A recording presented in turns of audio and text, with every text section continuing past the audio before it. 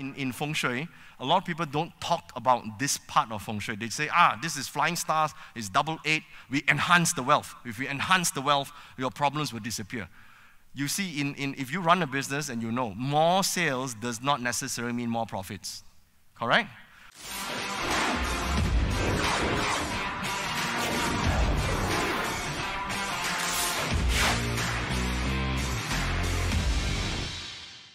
Just before we begin, make sure you hit the subscribe button and click on the bell icon to get notified whenever we release new videos.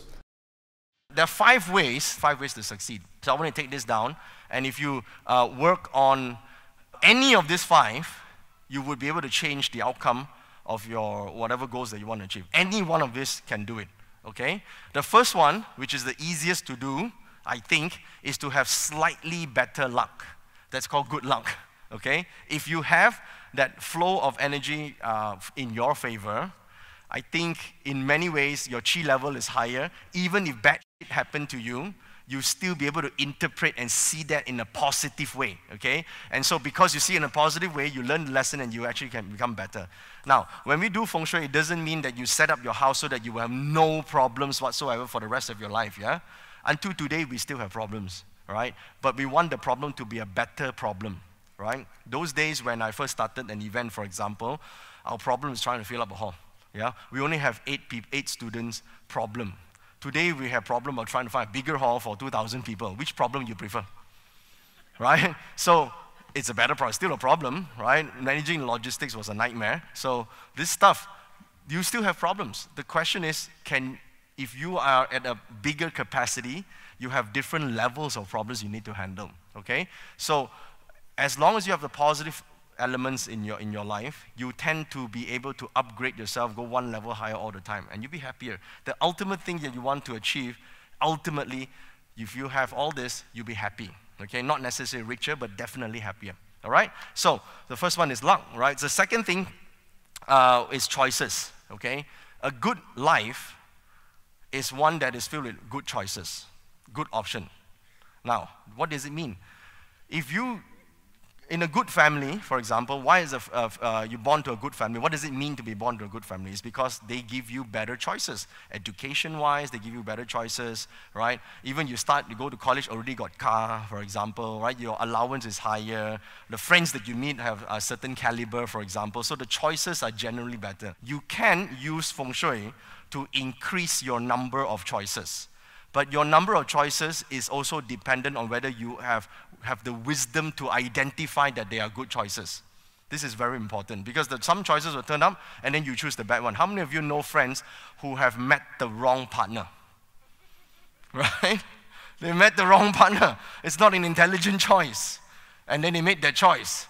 Now they're fucked, right? So you want to be able to make the right choice so it actually brings out the best in you. Don't you think so? So to change that, you can create the choice of other people coming into your life, but will you switch or not? That's the problem, right? If someone who's in a bad relationship and you activate peach blossom, a third person will come out. Now, are you going to drop this person and go to this? See, that's the question. It's a dilemma. I don't like dilemma. So the first thing you want to do, this side here, find a perfect ending. Okay? Not mean don't end that person's life, but right? Find peach blossom for this person to go and find another guy, and then you go and find another person. Is easier like that, right? So you got to find a strategic moment or a plan in order to get the outcome that you want. It's easier that way, right? So this is a matter of choices. And of course, how to do something, strategies, Feng Shui formulas. I'm going to tell you how you do that, yeah? And of course, the environment is important. Where you apply Feng Shui is so important because some places have limited chi flow, limited energy. Okay, some places are limited, and you got to understand that. So we got to work with the limits that we have. For example, you work in an organization, the company doesn't belong to you, limited places you can do something, all right? So that's no choice. You got to work with what you have. It's not always that you get the perfect environment where you can actually, use the available energy in that place, okay? So you want to imagine environment like a free Wi-Fi signal. Some places have bad signal, correct? There's like zero, right? No Wi-Fi signal. Some areas have very high, Wi-Fi signal. So you can be there and you get the best outcome. It's faster speed. So that's environment. And lastly, of course, this is very important. You might want to use your Feng Shui setup to help you, or you learn your parts to understand what sort of skills that you need to learn in order to actually become wealthy and richer. For example, a lot of business people's failure in business is not because of opportunities and choices. Their failure is because they're not very good at running finances, right? They see number, they want to vomit. So how? Yeah, you have to be able to see numbers and manage numbers, right? Some people are not good with numbers. How many of you, like me, not good with numbers? There you go. And then some more business owner. You're a business owner and you're not good with numbers, big problem, yeah? So now, I know I have an accounting degree. I don't know how I got it. I used Feng Shui along the way and I got my accounting degree. I got a pass. But I now know the importance of knowing how to read numbers. I can't, for the life of me, set up the accounts, okay? I do know how to read it, and I do know which type of information is important for me to see. But I can't prepare a set of accounts, right? So if you don't have someone like that, and you're not good with numbers, what do you think the Feng Shui you need to apply? You need to apply so that you can attract the right person to help you with that, and the one that you can trust, correct? Sometimes it's not the other person you cannot trust. It's because you have a trust problem. How many of you feel that sometimes, deep inside, you have a trust problem? You just don't trust anybody, okay? Most wealth structures are like that. How many of you are wealth structures? Yeah, they cannot trust anyone, right? Because you think you are the only one who can do it, right or not? No one else can do it as good as you. All wealth structures are like that. I'm a wealth structure. How many of you are resource structures? Resource structure, okay. You think too much. You think too much. Now, how many don't know what I'm talking about? Okay. All right, it's cool. You get there, right? It's in your chart. Later on, you see resource structure or friend structure, yeah? You get there, right? Slowly. So now you know these 5 things. Let me go to convert this into Feng Shui language for you. I have to build this up first, the big picture, the whys and the whats. I haven't taught you how yet, okay? This is today, primarily the first part of today, the first part of morning, is why and what. If you don't know the why and whats, you're going to learn the how, you won't use any of it. Okay? Learn the whys and whats first. Okay? So let's go on to this thing, right? In Feng Shui, we really are going to do just 5 things. Whatever we want to do, we are only going to do 1 of 5 things. Either we assess something as good or bad, and then we make a decision. Okay? Now this is important. When, you know, people always say this thing, right? You need to, especially, I'm just saying, now boys and girls say the same, but a lot of girls like to do that. They tell their husband or their boyfriend, you need to tell me the truth. And only the truth. How many of you have the habit? Love the truth. All right? If you love the truth, listen. Guys are like that too. Yeah? You need to be truthful to me. Fine. What do you do with the truth? The truth will set you free. Free to do what? You got to do something with it, right? So if you found out the truth, this person has a third party, what are you going to do?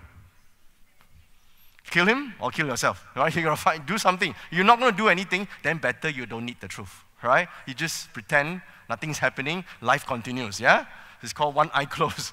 So you cannot one eye closed, you found the truth. Truth is painful, you know, because you have to deal with it. That's called assessment, by the way. So when you go and assess your Feng Shui, and you found out that something is not so good, you got to take action, right? You got to decide that you're going to do something about it. Suppose you're not going to do something about it, then the best choice is not to go and assess, okay? You assess already, but you must do something. If you don't do something, you're more stressed, right? So this is important. But the good thing about Feng Shui is most houses, there's at least something you can do about it, right? And it doesn't always involve you changing everything in the house. Sometimes it's just changing the way you use that space, and things will be all right. Okay? So besides assessment, you can use it to diagnose your current problems. For Feng Shui, you can use it to diagnose whatever is happening to you right now. Why are you having this certain illness? Why is it that this person's got breast cancer? You know, that person has got this, you know, what type of problems? If you diagnose it, then maybe you can do something to overcome that problem. All right? Or if you constantly see that, you know, you're fearful or something, you lack courage to actually take the next step, you're fearful of taking action, for example, what is the cause of it? If you understand the cause, you might be able to switch that outcome for you, okay? So that's called diagnosis. And you can use Feng Shui to enhance something. Suppose you are thriving, you're doing really well, right? You want to bring that to the next level. Then what do you need to enhance to make things better? But the problem is people do Feng Shui, the first thing they do is enhance. I know this because I do annual event. How many of you come to my Feng Shui and astrology events? Yeah, the thing I talk about most is enhancing, right? Because people like to talk, but actually we all don't use it, yeah? Why? Because enhancement is like that. People think that if I got a problem with business, all I need is more business. How many of you think like that? All I need is more money, and then all my problems in life will go away. It's not true, yeah? Because if you grow the business or your career, you also grow the problems, right? You see, if you go to a doctor and you actually have a tumor, for example, this is just example, your tumor. How do you solve the tumor problem? You gotta remove the tumor, correct? Will the doctor come and say to you, you know what, I think you have a tumor. The real solution is because you don't have enough weight. Just gain 50 more pounds and you'll be all right. Grow your size. If you grow in size, your problem will disappear. Do you think that's a solution? So growing is not the thing, So if you go to your house and start enhancing every sector in your house, what do you think will be the problem? You also grow your problems at the same time, right? You need to eliminate the problem, then enhance.